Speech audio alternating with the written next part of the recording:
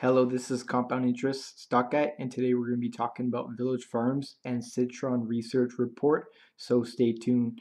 If you're new to the channel, please subscribe, hit the thumbs up, and hit the bell for notifications so you're updated when I upload a new video. I also want to disclose I'm not a financial advisor. This is just for entertainment information purposes. Do not buy or sell stock based on anything I chat about in this video. Buy or sell after you do your research and your due diligence and you like the investment you're pursuing. So today was kind of wild. Citron, they have a report on them saying that the SEC should investigate Village Farms and the price target of $1. So before we get into this, I just want to do a brief summary on what I believe Village Farms is. They are a vegetable grower. They've been around for a long time. I've eaten hundreds of their tomatoes. They make the best tomatoes I've ever had in my life. They're from Ladner, BC, and they have about 3 million square feet of greenhouses that they're presently converting. Right now, I think they're around 1 million in greenhouses in square feet.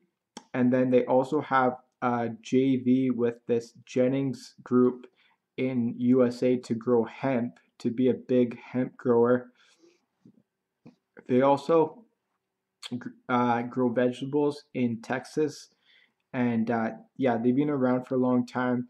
They do around 140 million in annual revenues as a vegetable grower, but they've joined with Emerald Health, and now they're doing cannabis, and they're selling it in Vivo's online store, and as well as in all the in the provinces that Emerald has a deal with. So they have a 50% deal with Emerald Health. And yeah, I mean, they have a very tight float. So when you see that their price is $20 or $18, whatever the case in Canadian funds, they have a really tight float. They have about 47 million shares out, and Canopy Growth has around 300, and Aurora has close to 1.1 billion. So just think about that. That's about 20. That's over 20 to 25 times as less shares than Aurora has. So when you're looking at the market cap, it's a lot different than Aurora because they don't have that many shares out. So they're a different company. They changed their vegetables business, and now they're turning to cannabis because the profits are better. So yeah, let's get into this. So they saying that they're a failed tomato farmer on the brink of bankruptcy and the joint venture, and there's all these red flags, and then they're saying that CanTrust, people should invest into operators such as CanTrust for the same amount of money, and they're talking about all these promotional press releases, and they're calling this guy Avatar Dylan an infamous penny stock promoter from Emerald Health. Yeah, so they're saying that they did all these stock promotion,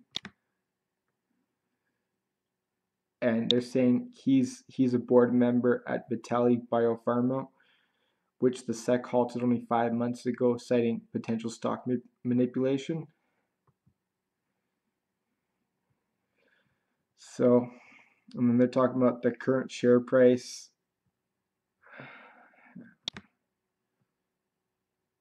And then Emerald Health had a JV with Abatis Bioceuticals, and look how that turned out. They're talking about the share price going from here and all the way down. So they're saying, oh, they're just pumping and dumping it. And then they're talking about that Emerald had a deal with Namaste. He's just using just stupid articles. I don't really think that has much weight as far as the Abatis Bioceuticals.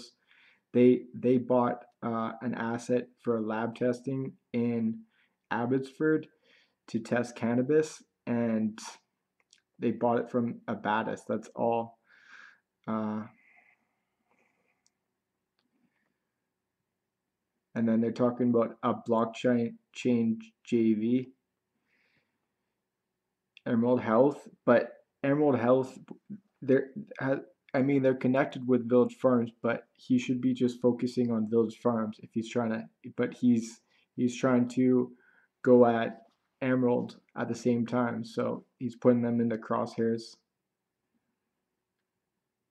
And they're saying all these people that left the company,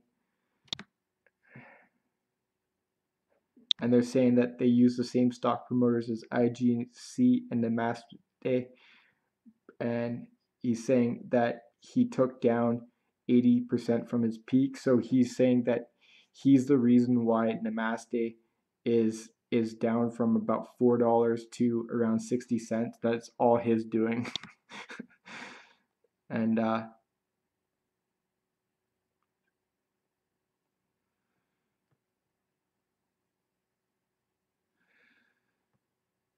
and then he's just talking about that this is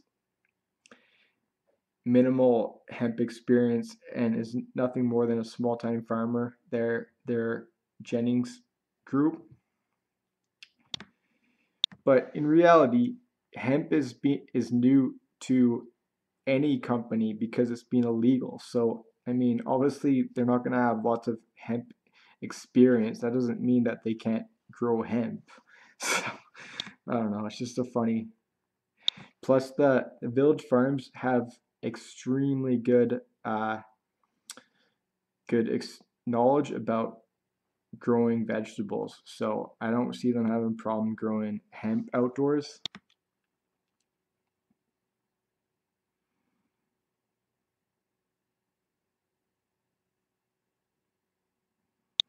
And then he's talking about management was actively selling stock into these bought deals,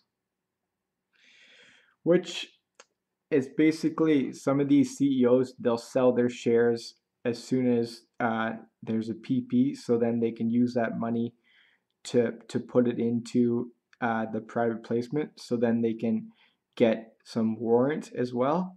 So that's what these guys do. I mean, I can't confirm all this that it's all good, but it doesn't really worry me too much.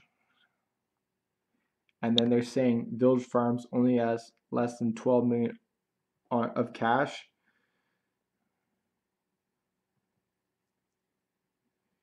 And that, I think that's a lie. I didn't look at the quarterlies, but they just raised another 20 million. So they got 32 million. So that's what these guys, these shorters do. They'll just use any type of argument to try to get their point across, but and then they say once investors look past the stock promotions, the stock will go back to $1 if it doesn't get halted before that. So yeah, that's pretty much it. And I don't know, it's just interesting. And there's all this cautious investing to all.